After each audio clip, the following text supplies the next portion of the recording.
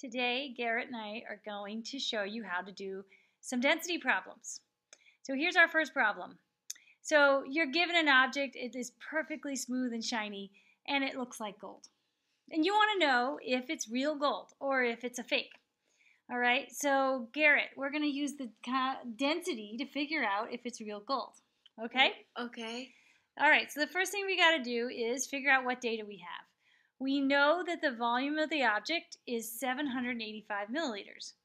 And we know the mass of the object is 15.2 kilograms. So we can take that information and we can calculate the density of the object that's been measured and compare that to the density of gold. Okay, so first thing we're going to do is we're going to use this clear global statement to make sure that all of our variables are clear. And now we're going to assign the variables that we know, okay? Okay. So, what's the volume of our object? We're going to call that capital V. And the volume? 785 milliliters. I think I get this. Okay. Oh, and you know what? We're going to change that to centimeters cubed. Now, we talked about this in class. Milliliters is equal to 1 centimeter cubed. So we can make that conversion straight up. Control 6 for our superscript and a semicolon at the end of our statement. So that's our volume. And our mass of the object is 15.2 kilograms. Now, I'm going to go ahead and change that to grams. Okay, control question mark to give me a box over box. And I know that the conversion from grams to kilograms is 1,000. So for every 1,000 grams, I have 1 kilogram. So if I set this conversion factor up like this, I can very easily change from kilograms to grams. I'm going to put a semicolon at the end. We don't really have to calculate it because Mathematica will do that calculation for us when we solve for density. I found it out. You already know? What? 15,200. Thank you. 15,200 grams. All right. So now we're going to use the solve function. Oops. We're going to type solve with a capital S, square brackets, and now within the square brackets we're going to write the equation for density with a double equal sign. So we're going to use the row sign, escape, D escape, oops, escape, D escape, there's row, double equals, control, question mark, M over V. Now make sure all of your variables are written the same way as you wrote them before. This time we're solving for density. Notice that it turned green because the one we're solving for turns green.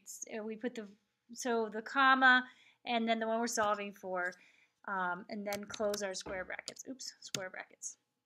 Shift return should give us our answer. Oops, you see what happened there, Garrett?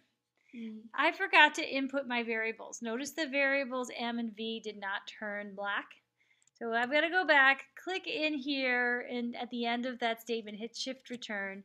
Now those variables have been entered in, so Mathematica has recorded their values. Now I'm going to Shift Return again for my solve function, and there it is.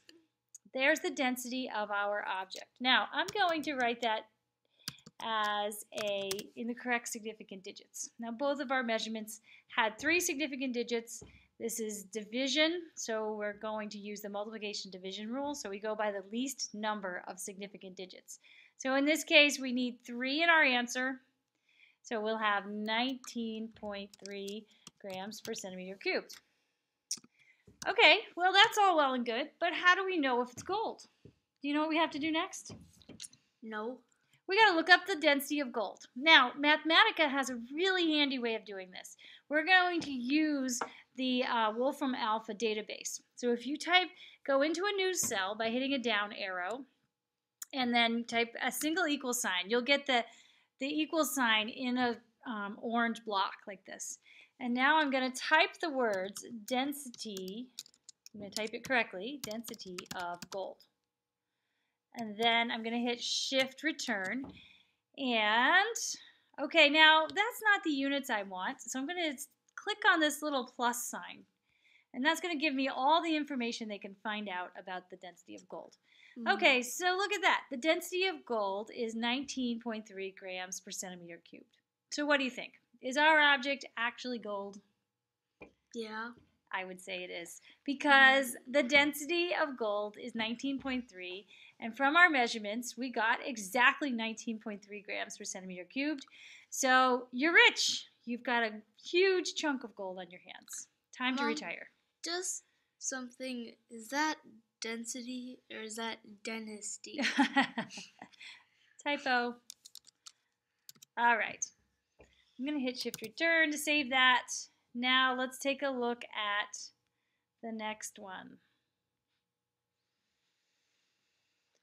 Okay, pecan pie. One of my favorite things to make every year at Thanksgiving is pecan pie. Don't you like pecan pie? My mom's pecan pie is amazing.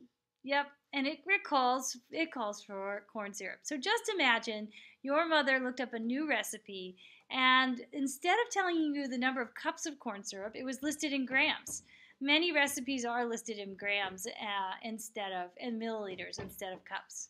So that you need to help your mother out. Can you figure out how many milliliters and how many cups of corn syrup she will need in order to measure out 175 grams?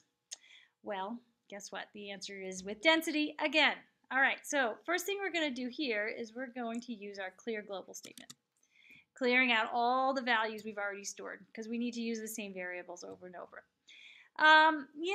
We know the mass of our substance, and we can look up the volume using this same technique. So let's do that first. Equals density of light corn syrup. Let's see what we get. Shift Return. Nothing. It'll give it a minute. And maybe? No. It's thinking. Here it is. Light corn syrup. Oh, let's hit the plus sign. Told me this before. Mass. Uh-oh. That's not it. I did this before and it gave me spit out a nice value. There's the nutritional label for corn syrup. Wow, there's a lot. A lot of information. Number of carbohydrates, proteins, vitamins, minerals, iron, alcohol content, physical properties. Yay! There it is. Density. Serving density. 1.5 grams per centimeter cubed. Okay. Wow. That was a lot of information. So I'm going to go ahead and write that in here. I'm going to start a new cell. And I'm going to use my symbol for density, rho, equals 1.5 grams per centimeter cubed. You know what I like to do is I like to use the box over box. So I'm going to highlight that and hit Control question mark. And then I'm going to put centimeters cubed, Control 6 for cubed in the denominator. We know the density. We're halfway home. Mm-hmm. What about the mass? Well, the recipe calls for 175 grams. So there's our mass. M equals 175 grams. Semicolon. And capital S. We're going to type solve, square brackets, and now our density equation. Oops. Escape, de-escape, double equals M, control question mark, over V. At this time, we're actually going to solve for volume, not mass. Not density. So I'm going to put D. Okay. And close my square brackets and Shift Return. There it is. That's not so hard. 116.667 centimeters cubed. Well, that's a big number. Well, it isn't big, but it has a lot of values. It sure does. Well, we need two significant digits in our answer because our value for density only has 2, whereas our mass has 3. So the volume, we're going to call it 120 milliliters. All right, now how many cups? Well, let's do it the easy way. Let's ask Wolfram Alpha. If we have 120 milliliters equals question mark cups. Let's see if it can tell us the answer. There you go. A half a cup.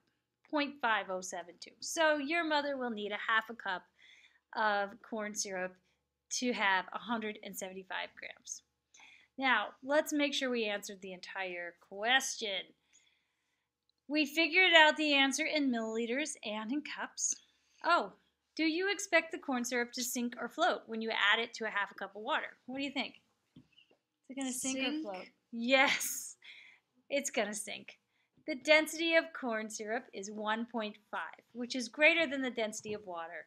The density of water is 1 gram per centimeter cubed. So therefore, when you mix that in with the water, the corn syrup is going to go to the bottom, the water is going to go to the top until you mix it all up. Okay,